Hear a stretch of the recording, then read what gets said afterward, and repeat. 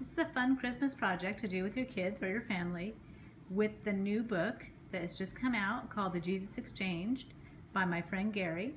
And here what we did is we actually printed out, this is from the book, but you have the printouts online of just the ornaments. You print out the ornaments and you go to the craft store and you buy some Shrinky Dink paper. If you're a child of the 80s, you know exactly what this is.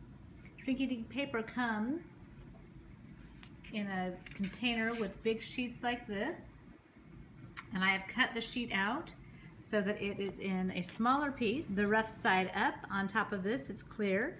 I'm going to trace over that with a pencil and then color it in.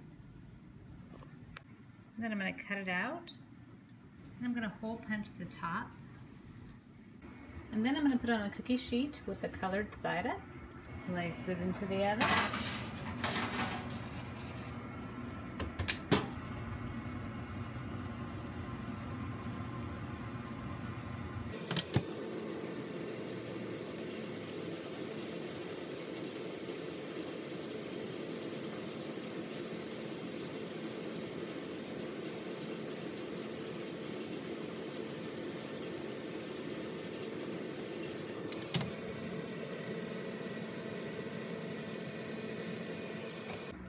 And then you pull the Shrinky Dink out of the oven.